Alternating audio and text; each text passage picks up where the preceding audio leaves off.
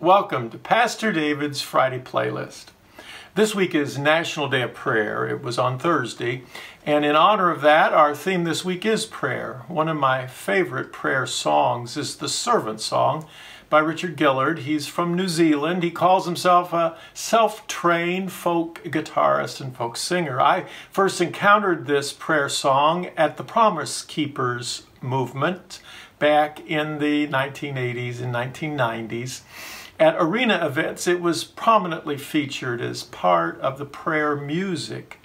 And the words are powerful, especially for this time we're in. Brother, sister, let me serve you. Let me be as Christ to you. Pray that I may have the grace to let you be my servant too. We are pilgrims on the journey, brothers, sisters on the road. We are here to help each other, walk the mile and bear the load. I will hold the Christ light for you in the nighttime of your fear. I will hold my hand out to you. Speak the peace you long to hear. I will weep when you are weeping. When you laugh, I'll laugh with you. I will share your joy and sorrow till we've seen this journey through. A powerful song of sharing, mutual bearing, of praying with and for each other. Now, our second song this week comes from the disciples' request to Jesus, recorded in Luke's Gospel, 11th chapter. Teach us how to pray.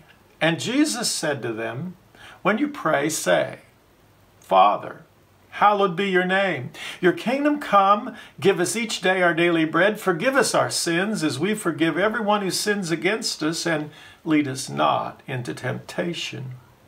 And it's also in Matthew's Gospel. Jesus, again, is teaching on prayer, and he says, this then is how you should pray. Our Father in heaven, hallowed be your name, your kingdom come, your will be done on earth as it is in heaven. Give us today our daily bread, and forgive us our debts, as we forgive our debtors, and lead us not into temptation, but deliver us from the evil one. You'll notice neither text has a word about trespasses. Where did that come from? It's only in the English language. The word was written by Thomas Cranmer, Archbishop of Canterbury, who wrote the Book of Common Prayer in the English language, and then was subsequently killed for his efforts by Queen Mary, Bloody Mary. But the word is stuck, trespasses. It's not biblical, but it's the word we use. We United Methodists and Anglicans and Episcopalians and even Lutherans, we use it when we pray in the English language. The most famous setting of the Lord's Prayer is Malot's setting.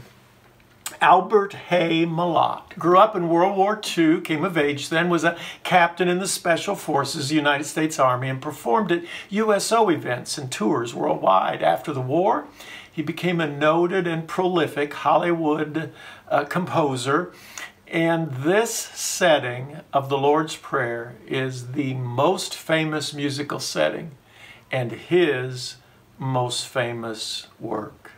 Please listen.